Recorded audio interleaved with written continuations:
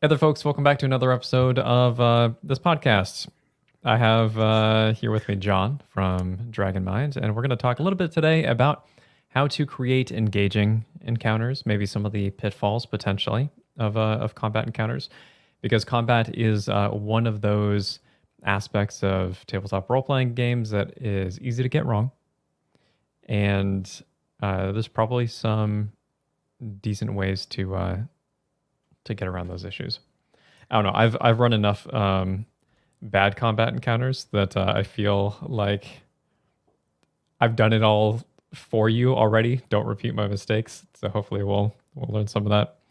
But the question that I would like to start out with is, John, what is your most, let's say, most fun combat encounter that you've ever run for your players?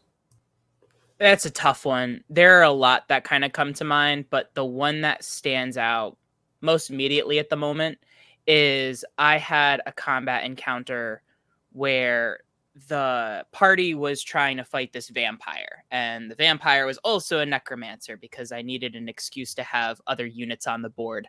And one of the things that my party learned kind of early on, having run modules for them, is in general, it's a good strategy to start strong out of the gate and then kind of mop up afterward. So, for example, if you're a 5th level wizard, not a bad idea if there are a lot of units clustered together to start with Fireball and then Right. have your archer and your rogue kind of like pick off the stragglers afterward. And what was fun about this combat encounter in particular is I had my vampire actually be kind of smart, and what they were seeing was an illusion from the mislead spell. So when they opened with their strongest, once per long rest ability, they didn't hit anything because they hadn't taken the time to figure out if it was an illusion or not. It never even crossed their mind because they were just used to winning every battle through sheer damage. Right. And for whatever reason in that encounter, I had a lot of different units. So a lot of the time, to make it easier on myself, for example, like let's say it's a vampire and they're a necromancer, so they have zombies. So I have 2 stat blocks to worry about, even though there are a lot of units. In this one, I had ogre zombies, I had ghosts. The ghosts possessed one of the characters. There is just a lot of condition changes throughout, and it because their first opening move was unsuccessful, it caused them to reprioritize which features they wanted to spend where. And because there were a lot of units, it really got them thinking about targeting in a different way as well. I think any time that you can create that sort of mental shift away from what is the least or the path of least resistance, it tends to be a more interesting uh, combat. I'm curious though. So you had a bunch of different kinds of mobs on the field. Um, did that slow down the encounter at all, and did it matter if it did? In this particular case, I don't think it did. And one of the reasons is I released the creatures in waves. So it started with ogre zombies, and then the third round of combat, I threw in 2 ghosts. And then as they were dealing with the ghosts and they mopped up the zombies, I threw in whites. So rather than having all the units on the board at the same time, I kind of like parsed it out a little bit more. And for these players, there was 1 spellcaster and 3 martial characters, which meant there was only 1 player that was making real complex decisions in terms of what spell is most appropriate. There have been other times I've run a similar combat with either a lot of spellcasting characters or players that are a little less decisive, where it could have slowed it down. So roster plays a huge role in how complex I, as the DM, feel comfortable with running certain encounters. That's a good point. Yeah, just being able to feel out what kinds of encounters are going to work for your table is it makes a lot of sense. I wasn't even considering that. So I'll come back to your combat encounter, but just as an example of something that I struggle with, I feel like, is setting health for monsters. Usually I'll have an idea of something that should work out well. It should be balanced. And then, Paladin scores a crit right off the bat, dumps a bunch of, spell slots into a smite, and then it's just like, okay, well, half the encounter is gone now that you've done this thing. So there isn't like this gentle weakening of the fight, so that I can then ramp up the tension. Because I mean, like you were saying, you were using waves to kind of like bring more monsters into the fight, and that's a very classic way to ramp up difficulty that doesn't overwhelm your players. And but having the opposite thing occur, where you're like planning on waves. In this case, it was like an aboleth that they were fighting, which is usually a big scary creature. And I had set it up in this underwater encounter where there was floating corpses that were then going to come to life and stuff. And there wasn't even time for that at that point. It was just, but at the same time, I have this stubbornness, or this sort of inflexibility, where I don't feel like I have permission to crank up the health value on monsters. And I'm not sure why I feel that way, but since I do, I'm sure others are out there as well. And I've designed Distal with like an alternate health pool so that you can just use that health pool, and give you permission and instruction to do that. But maybe that's just a me thing. I don't know. It's not just a you thing. This really comes down to table preference and DM preference. I remember Cody from Taking 20 releasing a video on all the wrongs of adjusting monster HP on the fly. So his video was very much about how, if your players happen to smite and bring down your big bad early, you should honor that was the story, right? You as the DM shouldn't meddle with what's been prepared. And you should, in fact, congratulate your players in a way for having that happen. I've made it very clear to my players that I'm really able to pull off DM bull on the fly, depending on how they surprise me. But I mean, just to go back to the wave example, another thing I've done in some design is create that wave within a creature. So like they go through different phases. So if you deal like 50 damage to the creature, they have some kind of transformation, which changes their armor class and abilities and everything. And sometimes, let's say a party, I usually have it the opposite, where a party is usually really struggling against the first phase. So if they can't damage it to the second phase, once they hit that threshold, and we're getting really late at night, I'll be like, all right, you just defeated it. I won't introduce that second, but it'll be ready ahead of time in case they surprise me and they deal it 60 damage or whatever in the first attack. So yeah, that makes sense. Having that sort of flexibility to pull the trigger on a phase 2 is something that I feel like should be baked into more encounters, because you won't always need it. But if the fight becomes a slog, it's good to be able to shake things up. So you brought up this example earlier of not meddling with what was the article? I can't even remember. He hasn't posted videos in a while. You can talk. I'll look it up. Okay. So just based on what you're saying, I haven't read it.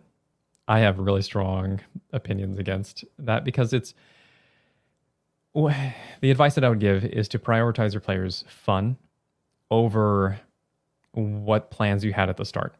And meddling as a GM is often the best way to achieve that.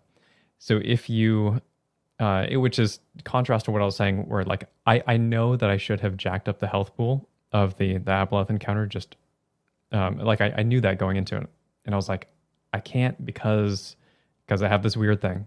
That some sort of like weird rules as written honesty that I don't know. It's very strange to me, even to me, and I know better. But I think that if you're only going to play one combat encounter per session, or one combat encounter for maybe every other session in some cases, or maybe and maybe you're only meeting like once per month. Combat is one of the most expressive or ways to express your characters, especially in D&D 5e, because the vast majority of your kit surrounds that. Roleplay is almost everything else, where you can kind of just you talk, kind of make things up based on experiences your characters have, and sometimes the proficiencies that you have will like come into play. But for the most part, combat. So with that being the case, if you don't give enough time to create or to like embrace that experience, then it's not fun. Or rather, like, okay, Paladin gets a really hot start, and yay, you did it. But also, there's how many other people at the table, they don't get the chance to play. So, yeah, definitely have some strong opinions about that. Meddle with your games more. Just do it in a way that's consistent. And if you need permission, find ways to structure that permission kind of in advance. So I would even say that if you're planning an encounter, and if I were to go back and do the Aboleth fight again, I would say like, okay, this is what I'm expecting them to do. And if it doesn't work out at this point, this is the health pool that I'll use. That way for me, it would be more structured and I'd be giving myself permission in advance. So I'm creating a contingency, which I didn't have at the time. Absolutely. By the way, the video is I can't wait for you to hear it. It took me a while to find it, but the video title is Bad Dungeon Master Advice and Better Options Instead. Oh, okay. And it's talking about it's bad advice to adjust monster HP on the fly, and here's what you do instead. So I know that you said you had a lot of like bad encounters. Do you have one that you particularly liked or found fun to run? So all of the I'll say all of the encounters that I have the most fun running in particular is, and I think that where the players have the most fun participating is when there's a secondary objective or when there's some other element going on. So, we often think about combat is this like singular pillar of Dungeons and Dragons, and this puzzle, and then there's, whatever.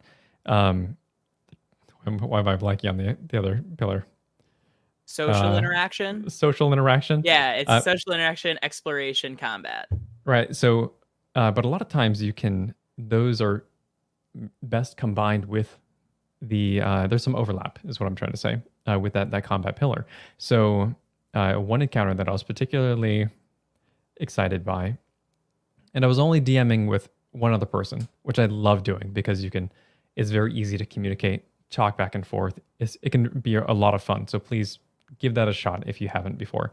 It's not as weird as it seems from the outset. But the encounter was that the player was, or the characters were like down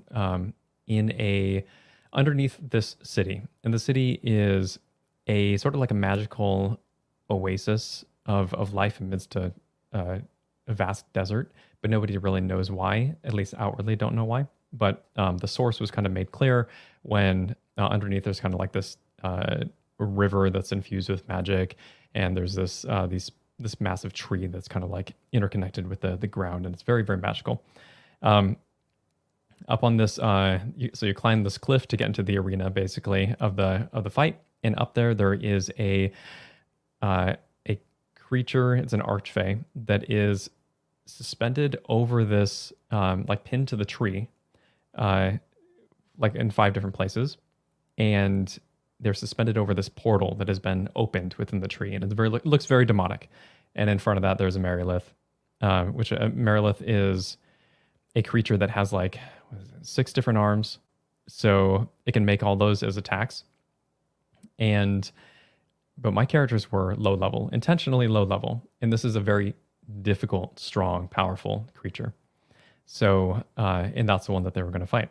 However, two-pronged sort of approach here is that the character, or the end boss, the Merilith, didn't have all of her weapons because they were used to pin this archfey to this tree. And it was a party of 4. Even though I was playing with another or one person, we'd kind of divvied it up. It was 4 or 3, something like that. And the fight was intended to become progressively slightly more difficult as the Merilith kind of like used the force to pull a blade from the tree and then wield it. So then the amount of strikes increases. So the intensity of the encounter was meant to ramp up. But one of the things that uh, was interesting is that the character, or one of the characters, was like, "I'm okay. When I pull the blades out, I'm going to throw them through the portal." And I'm like, "Oh, I didn't expect that." Yeah, get rid of the weapons. Absolutely, you're still fighting a Merilith, but she doesn't have access to her entire arsenal. And then the last thing that was pinning the Archfey was this was something that was stabbed through the heart, and it was turned out to be an immovable rod that the character that was like climbing up the tree needed to figure out how to needed to roll a successful check to like activate it, and then pull it out.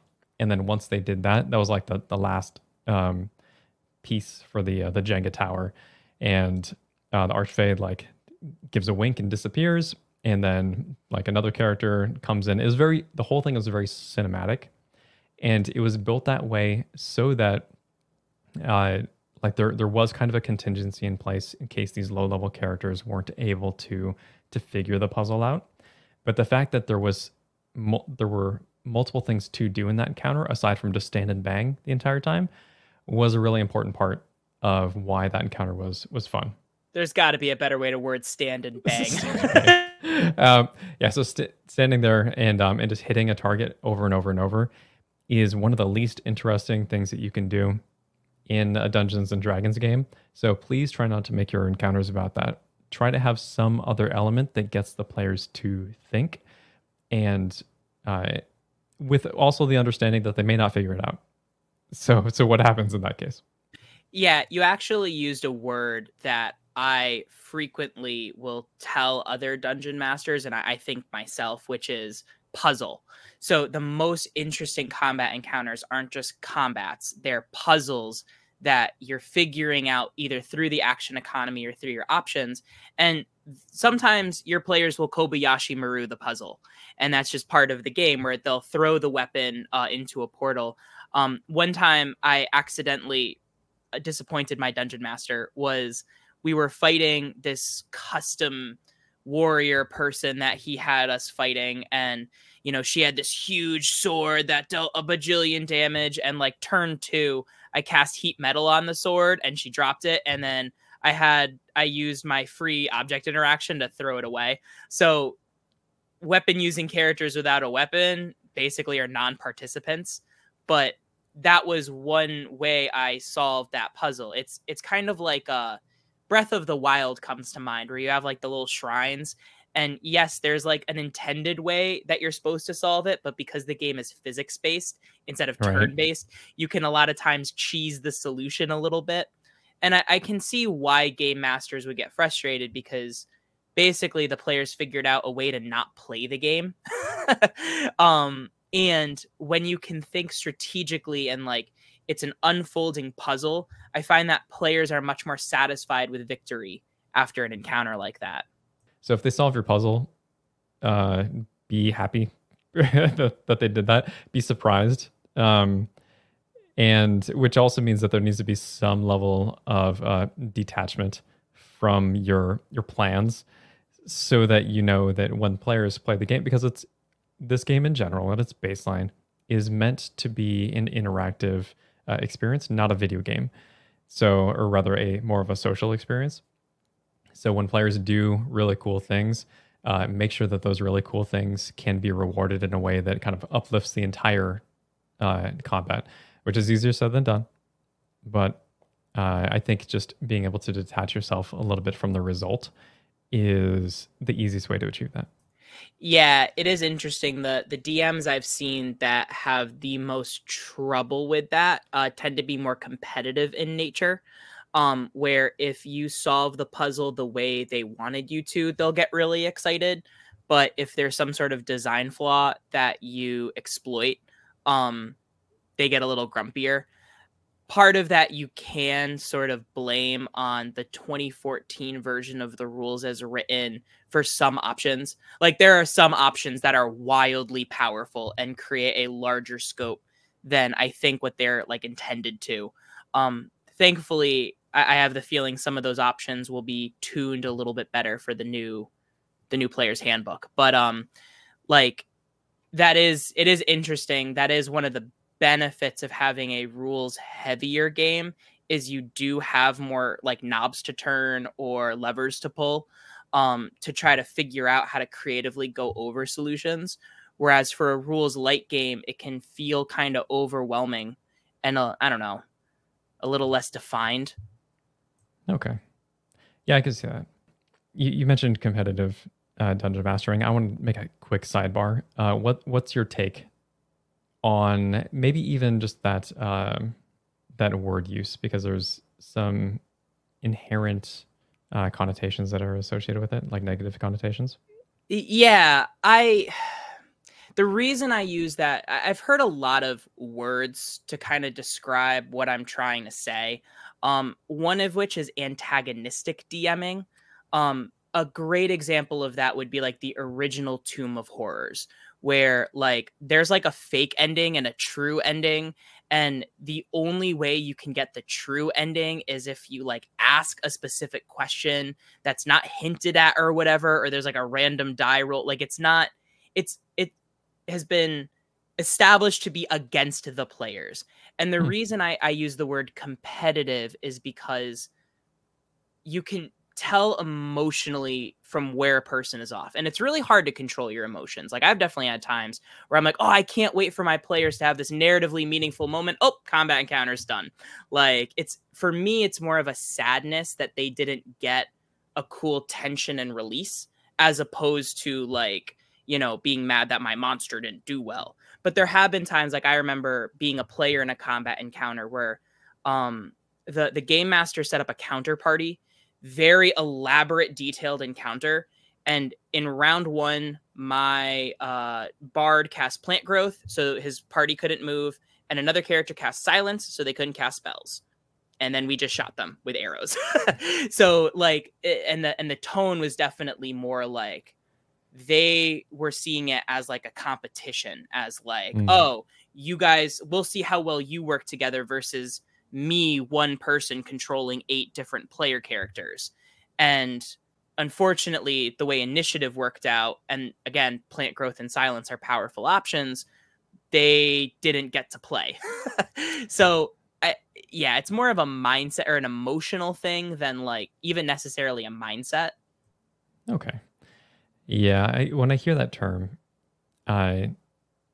it's usually kind of bandied about in like an adversarial way, where the DM is overly committed to winning, which I guess competitive would kind of entail. But at the same time, so I actually view competitive, if you were to take it in more of an appropriate spirit, as a totally justifiable way to play the game. You just have to kind of understand that your table needs to be on board with that too.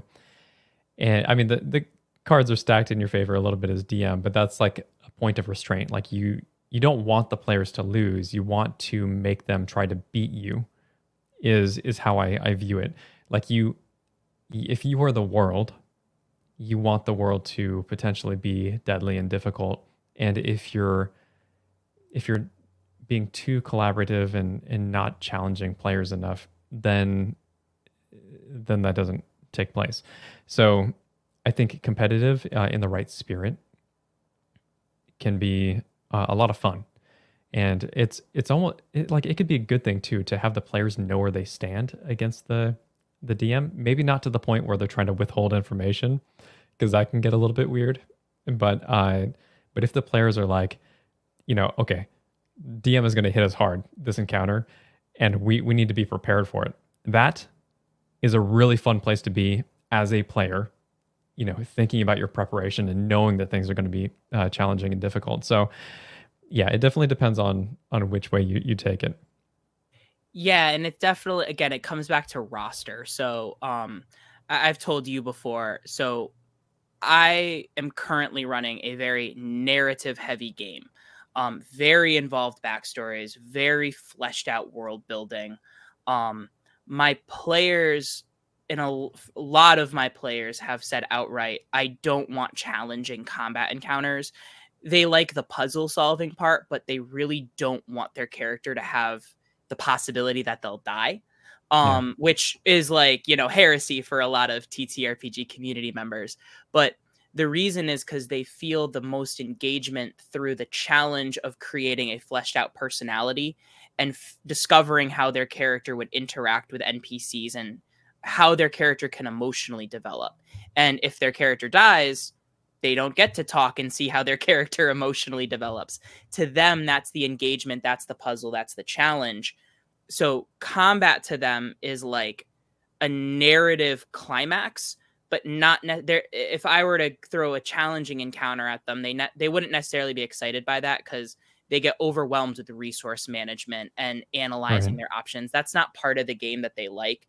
Now, I've played at other tables. That's the opposite. They're pressing the skip button on the cutscenes to get to the part where they can roll the dice and do damage and stuff. So,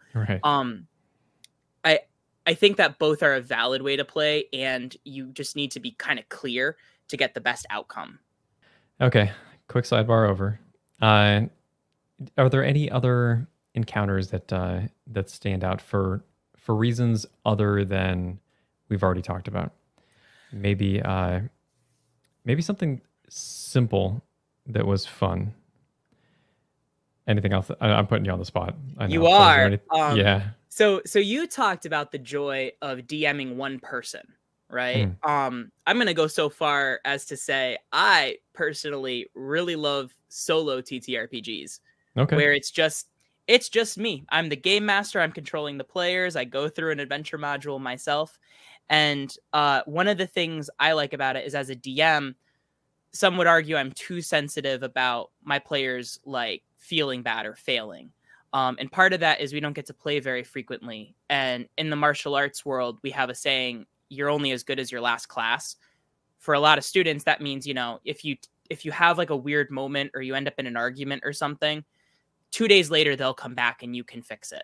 Right. But for my players, that's like 6 to 8 weeks. And I don't want them having a bad taste in their mouth that long. But when it comes to just me, I can put whatever risk I want. I can tell whatever. I don't have to negotiate with anyone with the tone of the story I want to tell. So in one of these solo games, I ended up in this kind of like a Magnificent Seven scenario where my single player character had to teach the village how to defend itself from the bugbears coming to attack. And some of the bullied goblins ended up siding with the townspeople. And it ended up being a massacre, like on both sides. But it was simple. It was really just like for the goblins' turns, I would roll, see how many attacks they got, roll how much damage they did, and then the bugbears would go. And I would see how much they hit, how much the damage they did. Super simple mechanics. But narratively, as like the sole storyteller, it was kind of heartbreaking to watch these goblins just get killed after learning to be so heroic. But that's what made that game so memorable as well. Did you do journaling at the same time? Oh yeah, that's like the only way I play now. Is I basically played it as if I was writing a book. Just when it comes to combat, I ran it through the game's mechanics. Okay, that makes sense. It can be a lot of fun for like in a combat encounter that you don't need to win necessarily, and you aren't the main character necessarily.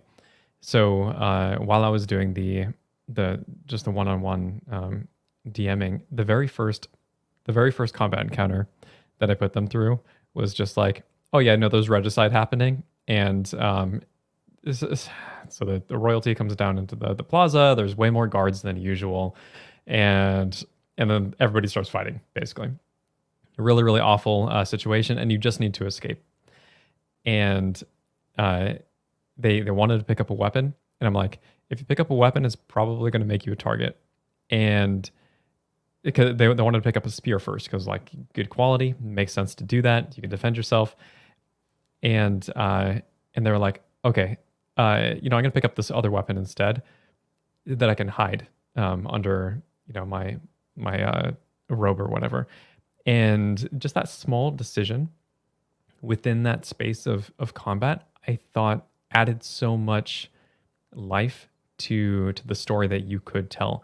Because there's now like this weirdness where the character is trying to protect themselves because they don't know everything that's going on. At the same time, they can get in trouble. There's a lot of infighting between different factions, and they need to escape and to find their parents. That's the main goal actually of that combat encounter. So we still went through turn based, and there were other things happening like in alchemical. Like a potion dealer or whatever, their stuff blew up and then created this line of fire across the road. And then they were trying to they're figuring out how to maneuver through the alleys or go over the roofs and that sort of thing. So much fun. So I don't know. When you think about combat, maybe don't necessarily think about it in a way that's always to defeat someone. Think about it as an environment that your characters are just trying to protect themselves in. Yes. that's what I got. Yeah, no, I'm definitely a fan of secondary objectives. Giving your players an out, but letting them be defeated every now and again. Another really memorable combat encounter I remember running was the Lord of Blades from Eberron. And the characters were like level 6 or something. And I just threw him in. And it was a pretty simple, straightforward encounter, but his stats were just way better than theirs. And they could not out damage him. And he started just dropping them. And I opened a portal and let them escape or whatever. But in terms of meaningfulness, they had enjoyed the campaign so far. But that defeat was the thing that made the players motivated to learn their mechanics better, because they realized that there were a lot of blind spots. There were things they could have done to defeat him. They had been used to damage being the thing that lets them win. So by being defeated by a more cunning, even though it was a more straightforward encounter, opponent, emotionally, it changed how they approached combat encounters. Yeah, that makes sense. Using combat as a way to add some stakes to the overarching story, or like some investment. Yeah, so like random encounters can sometimes fall flat because they aren't tied to anything. And if you read any like fantasy novel, the reason that the character is there is because there is a situation that they're a part of. And the circumstances might be kind of wild and random, but what it ultimately does, even in those like weird one-off situations, is that it helps propel either a portion of their character forward or maybe slow them down from achieving some other objective that they need. So your encounters should, I keep saying should, but it depends on the type of game that you're running. If you're running a longer campaign style format, try to make them have a reason for being instead of random. Allow them to uplift the story overall in some way. Absolutely. On the subject of random encounters, I personally don't use them ever, because one of the things I find leads to the most enjoyment from my players is allowing them to go to bed on time. So I have a very kind of strict time window that I try to fit the story in, and I've gotten pretty good at timing, and adding in random elements like that just jacks with that timing. However, I can see the value, depending on the agreements that you have with your players, being that you almost create random encounters that are meant to be there and specifically convey the something happening within the dungeon or in the environment that the player is in. And the randomness is whether or not that monster is in the room that your players enter. So rather than like a table of just being like, 2 oozes or a skeleton, like you have like kind of specific monsters that are there for a purpose ahead of time. It's just which ones are they going to happen to come across. And like you said, the function of that could just be resource draining.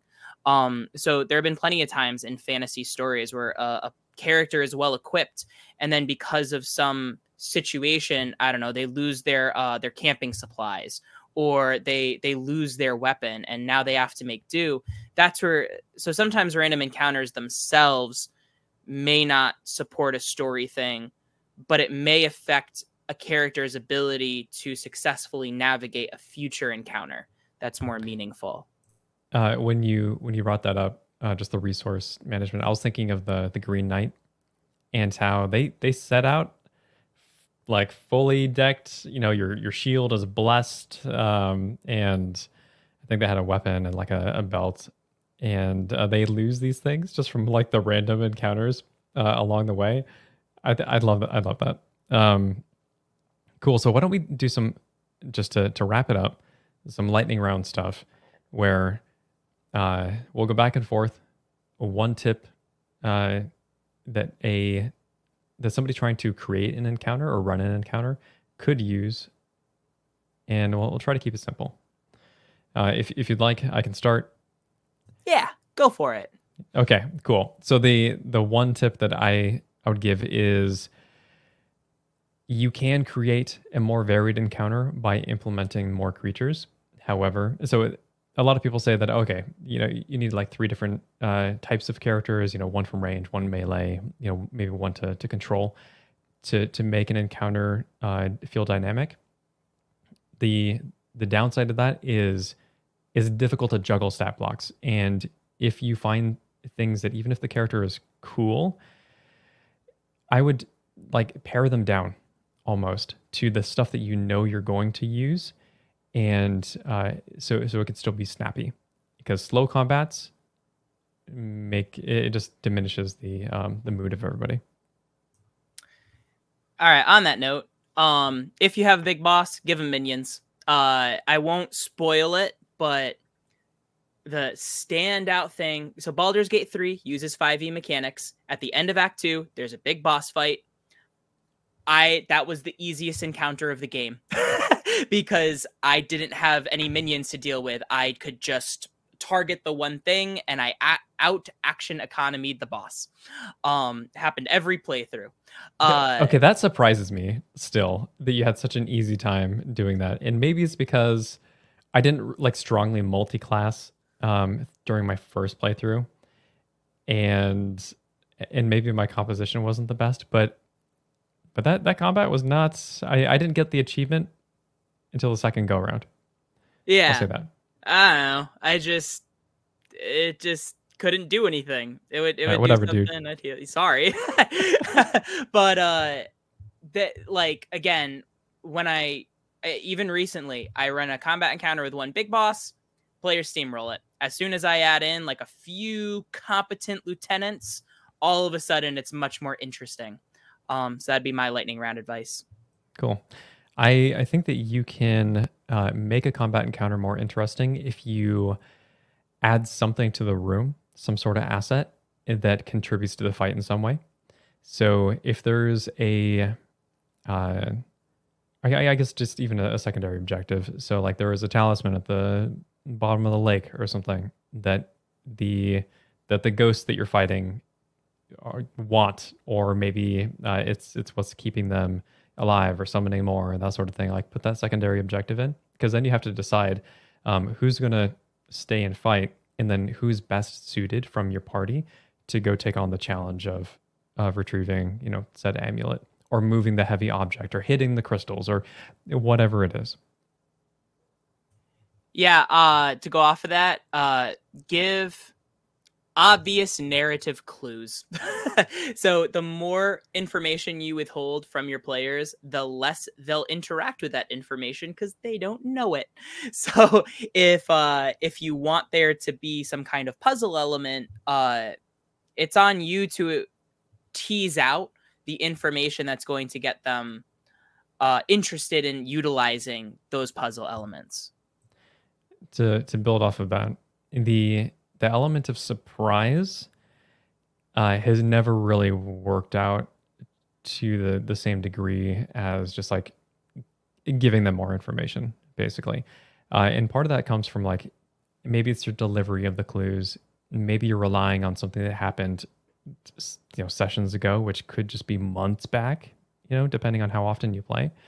And erring on the side of giving more information also helps with people who have, I guess, like neurodivergent, methods of processing information, or just if they just learn differently than you, or if you're over an internet connection that something blanked out and they just didn't catch it. So I mean, even when it comes to DCs, even I think at least it's safer to even give that information up front, so that people don't think that their attempts are all ineffectual. Totally gotcha. Just an example of that real quick. I was playing in a it was supposed to be a difficult campaign. We were told that up front. And after a while, this is like session 9 or 10, I went to the DM and I said, "Hey, will any control abilities ever actually work?" And what they said is, "Why would you say that?" And I'm like, "Well, every time our bard casts a spell or our wizard does something, it always fails. It has never worked in 10 sessions of the game."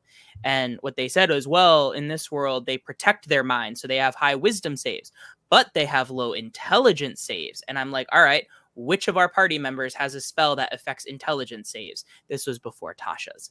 And so the design made sense in their head, but they hadn't communicated that. It wasn't obvious. And like, also, we didn't have an option that actually allowed us to take advantage of the exploit that they had designed in.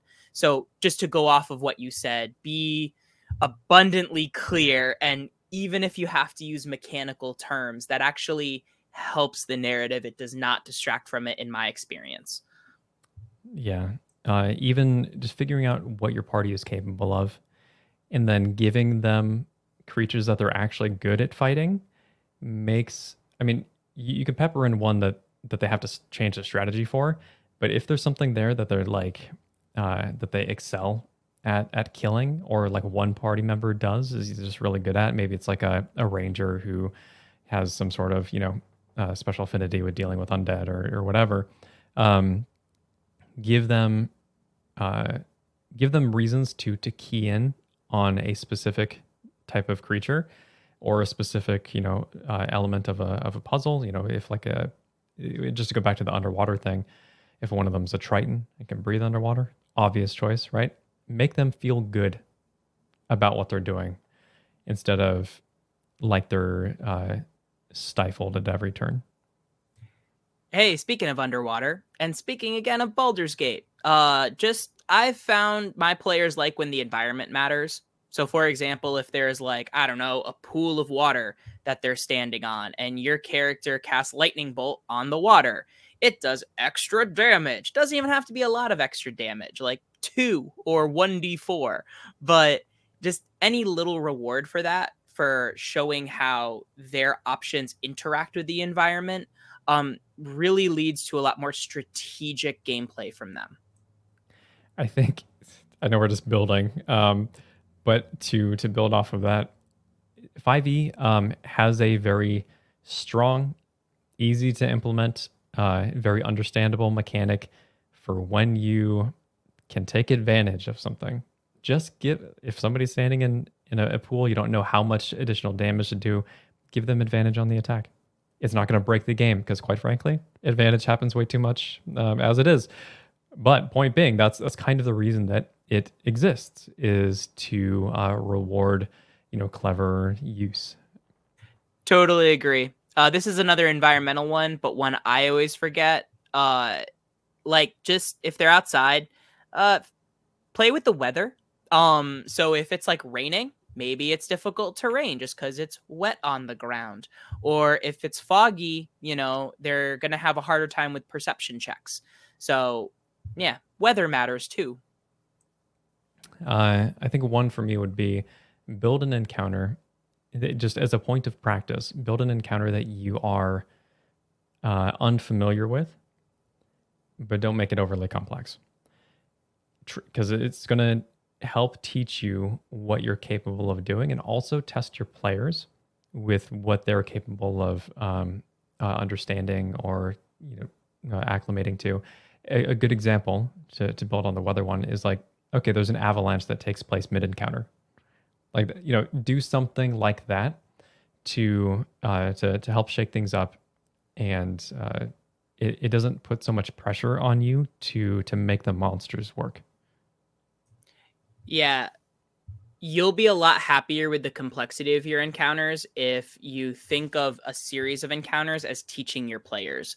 So assuming you've got brand new players, you don't need to start with a complex encounter. You can start with, these are the skeletons, and you just need to run up and hit them so that they can learn how their actions work.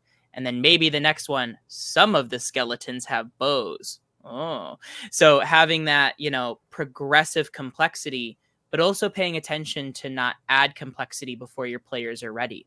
I still have players I've been playing with for like 6 or 7 years, and they're still asking me, oh, how does sneak attack work? And it's not like, oh man, you're a bad player, you haven't done your homework. It's just like, oh, let me use this part of the encounter to remind you how it works. So they get more and more practice with it, so they remember it better and better each time. Yeah. All right. You have anything else left in the chamber? Good. I think that's pretty good. Yeah. Hopefully you got something out of that. I think that's where we'll end it. Nice and short-ish. If this video has been interesting, helpful, or entertaining, please feel free to like, subscribe, tell your friends about the channel. Blah, blah, blah, blah, blah, blah. I don't think that's really effective, especially at the end of a video. Like, anyway, thanks very much, folks. Wrel signing off.